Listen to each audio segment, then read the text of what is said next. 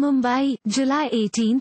After making waves with the Kashmir files that shook the nation with its impactful subject, Vivek Ranjan Agnihotri is on his way to bringing yet another intriguing topic on the greatest achievement of the Indian Council of Medical Research, ICMR. The director hinted at this on his social media handle, which has roused the curiosity of netizens.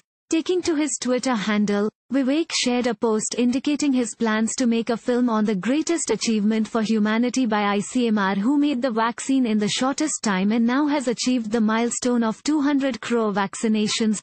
The director wrote, "I am highly inspired to make a film on this greatest achievement of humanity.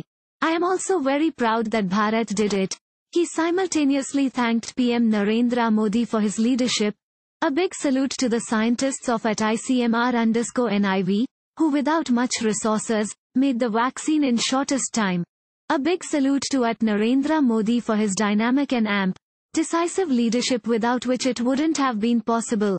A big salute to frontline workers. The director recently met Annika Klosa, SPD Member of Parliament, at the German Parliament in Berlin, and was seen sharing his experience with his fans. Thank you for watching. Please subscribe to channel and click on bell for more daily videos.